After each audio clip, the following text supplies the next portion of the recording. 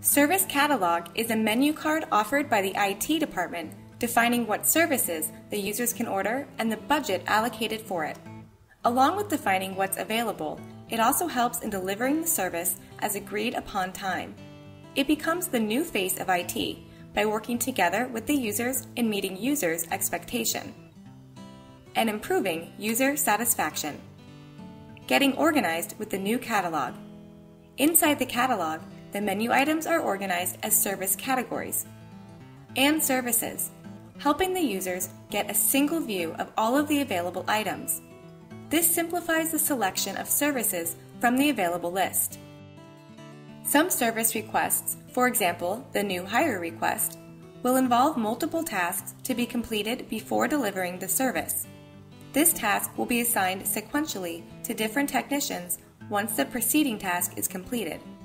If you notice, sometimes the service that you offer will cater the need of all users. And in some other cases, it might be needed by only a specific list of users. In these cases, you can use different groups based on job title, department, or even sites, and list the specific service available for these users. Follow the process with approvals. The service request sometimes needs an approval process before the service is delivered. The approval process will make sure that the request fits into the budget and the user is eligible to get the service. Based on the service ordered, the approval can either be from a single approver or multiple approvers. The service request will now be assigned to a technician after the approval process is completed.